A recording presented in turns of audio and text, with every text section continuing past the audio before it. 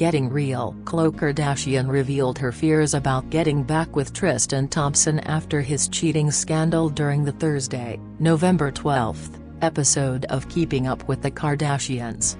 The reality star, 36, told her family via Zoom that the exes had not hooked up while they were quarantining together amid the ongoing coronavirus pandemic. Kardashian added that he tries to make a move every day, but they did nothing more than peck. Later on in the episode, she talked with the NBA star, 29, and shared her reservations about rekindling their relationship. "We've done this rodeo before where your actions didn't go with your words, and for almost a year now, you've been a different person. It frustrates me cause I'm like, why now? Why are you, like, the man I dreamed of currently? Why couldn't you be that when we were together?"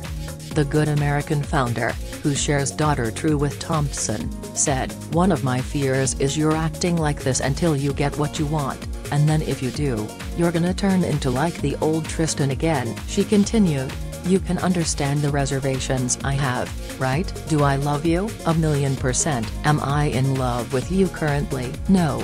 But would it be great if I could have this fairy tale ending? Yes. But just because you have a family with someone also doesn't mean you have to stay with someone if it's not the best fit." Thompson went on to assure Kardashian that he wants more than just to co-parent their daughter together. Throughout the episode he also talked with Kris Jenner and Malika Haqq about how much he wants the Coke star to forgive him for his past. "I gave Kris my word that I was going to protect her daughter, and I failed," he told Haqq, 37. "That kills me the most, when someone you respect and have high regard for and you let them down." The pair first revealed their relationship in 2016 but called it quits for the first time in 2018 after he was seen cozying up to multiple women during the fashion designer's pregnancy. They got back together shortly after Kardashian gave birth, but broke it off in February 2019 after news broke that Thompson was caught kissing Kylie Jenner's then best friend Jordyn Woods. Kardashian has since forgiven Thompson for his past behavior,